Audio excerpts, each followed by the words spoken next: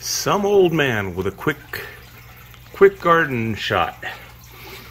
You might remember from a video I did just this last Sunday that I planted some asparagus seeds in these pots 5 days ago, and I've already got sprouts.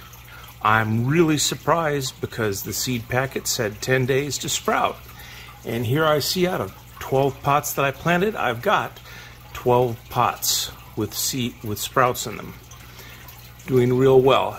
And most of them I see I've got 2 stalks coming out. I planted 2 seeds in each one. I see most of them have got both seeds sprouted, so we'll be thinning them out after they get a little bit bigger.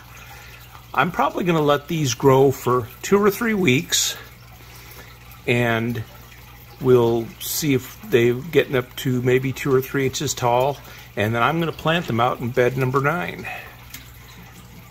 Didn't do an awful lot to get these things going.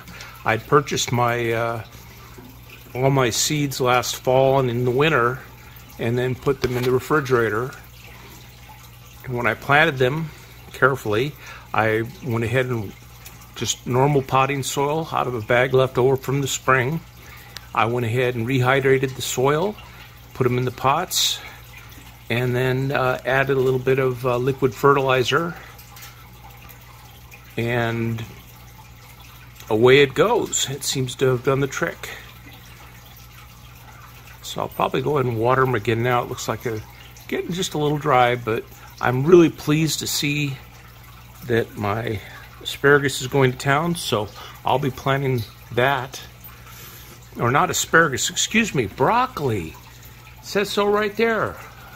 I've already got plenty of asparagus in the yard. Don't need more of that. We'll be putting these broccoli plants into bed 9 here in about 3 weeks, maybe a month after it gets big. But I just wanted to go ahead and show you what's going on.